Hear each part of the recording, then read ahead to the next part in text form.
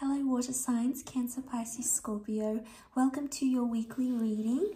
Thank you for joining my channel and viewing this video. I do hope it's going to be insightful for you to see what's potentially coming up for the week ahead. Please keep in mind this is going to be a general reading. It is primarily focused on love though, so this will be in relation to matters of the heart. And of course, it can be for Cancer, Pisces, and Scorpio. Or if you're dealing with one of these signs romantically, this reading can be for you. So let's have a look and see what's coming up for water signs.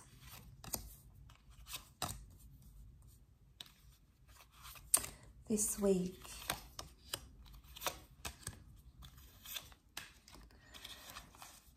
Okay, so we have a strong Pisces that has come up. The Queen of Wands is often read as a Leo. So there's a Leo or a Pisces coming up for some of you. But the Pisces has come up twice here. So this is very strong. It speaks of a very emotional week, potentially. You do have the Ten of Cups. So this is like this beautiful reunion or reconnection that's happening for you. How exciting. You can see these lovers embracing. This is the moon here. So this is ruled by Cancer. So Cancer, some of you may be meeting someone or having a passionate affair. You might be reconnecting with your past. The moon can be your past or someone you're still attached to emotionally. It could be that you're holding this person once again. So this is really beautiful. But the Ten of Cups speaks about forever. So even if you're not Cancer, you could be Pisces. Okay, we've got Scorpio hasn't come up, but that doesn't really matter. The point is, what I'm trying to make is that the Ten of Cups is something about a long-term commitment or a long-term potential. So you could be currently entering into a partnership that may be in its early stages here with the Page of Pentacles, but it would appear that it has the potential to be for the long haul. Okay, Ten of Cups is wanting to settle down. So you've either got someone who wants to settle with you or you want to settle down with them. You're crazy about each other. This is absolutely beautiful. Look, there might have been some hardships with the Five of Wands and the Hangman. It could have been that it's taken you a long time to get to this place in your relationship, or it's taken you a long time to find this person and find this kind of connection, but it's worth it because you're feeling things maybe you've never felt before. And this is your subconscious that's really trying to speak to you here. Now, the Hangman and the Five of Wands, the Five of Wands is when we can oftentimes get carried away with other people's opinions and other people's thoughts.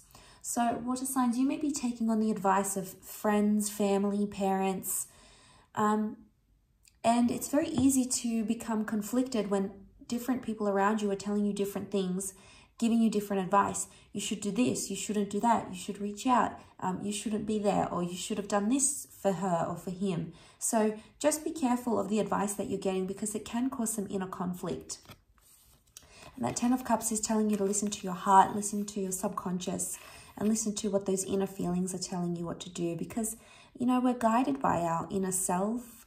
We're guided by our hearts and our subconscious. So there may be a message, there may be something that your higher self is trying to tell you about a situation or about a person, you know, and you don't want to sort of get yourself in this position, in this hangman position. You know, it's no fun being in the hangman position because you might be feeling confused, or you feel like a lot of people are telling me different things, but it's not really what I want, but I'm doing it to please them. So you have to ask yourself, are you doing it to please the people around you, to appease them, or are you doing it to appease yourself? Because obviously there's love that exists here. The King of Cups is like this Neptune, you know, Poseidon figure. And I feel like with him being in the ocean, this speaks of like the depth of love.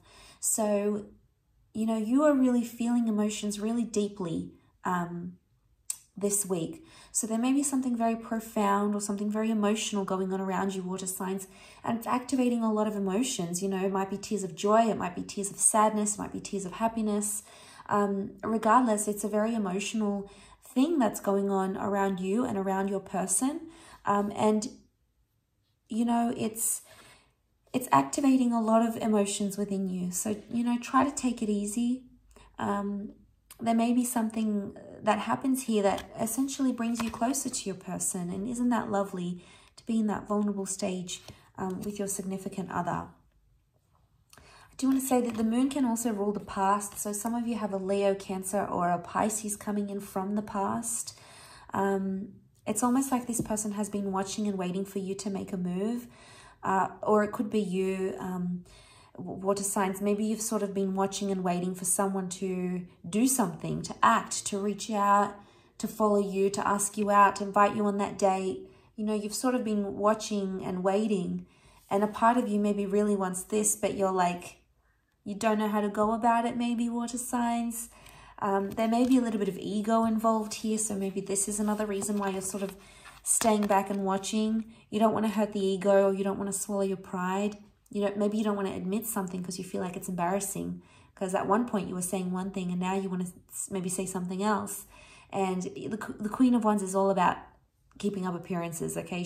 She shows face and saves face. So what I get with that is that you might be,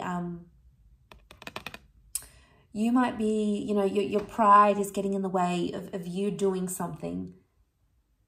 It's fire energy, and fire is a very prideful energy. It's a very proud energy.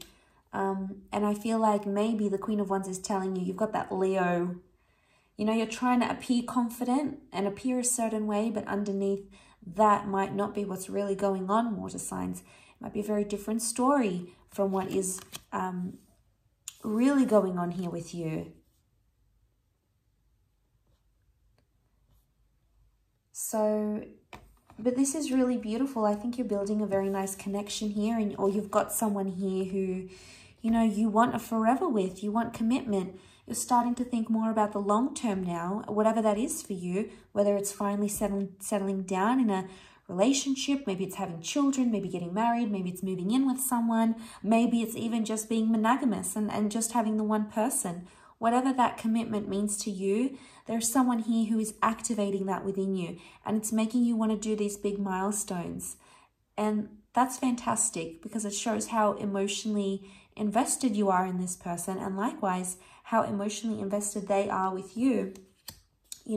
Sometimes we can get confused and we don't know ourselves what we want, but it's important not to let other people's opinions sway us too much, because I think what your priority needs to be is you. You need to listen to yourself and your heart and what you really want. And it's okay for people to give you advice around you. They probably want what's best for you, but it might not always be what's right for you or what's the best steps. So I think there's a few things we need to take into consideration, but maybe there's a message here that you need to sit with your feelings and embrace everything that you're feeling, water signs, and feel free to express it. Be careful of the ego, because it'll prevent you from being your true self. So, ego can do this to the best of us. But I will leave it at that, water signs. Thank you again so much for tuning in. I do hope you have a wonderful week ahead. Please don't forget to like, share, and subscribe. And hopefully we'll be in touch very soon. So thanks again, everyone, and bye for now.